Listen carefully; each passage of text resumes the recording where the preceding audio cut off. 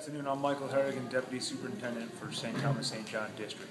And what's interesting is this morning I went to the Board of Education for the Virgin Islands to do our monthly meeting.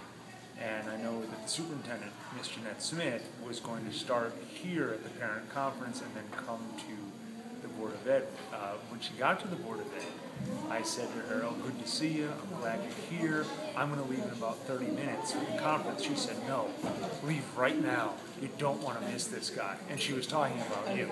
And later I talked to her about that. I said, "Boy, you were absolutely right. I am so glad that I hurried from the Board of Ed to come to the parent conference to hear Gregory, because your message to the parents and to the staff, by the way, of the Department of Ed, so strong, resonates so deep, that in one of the concurrent sections going on right now, they're talking about your message. They were reflecting on your message already, and they're generating ideas based on some of the things you had to say about security, internet use,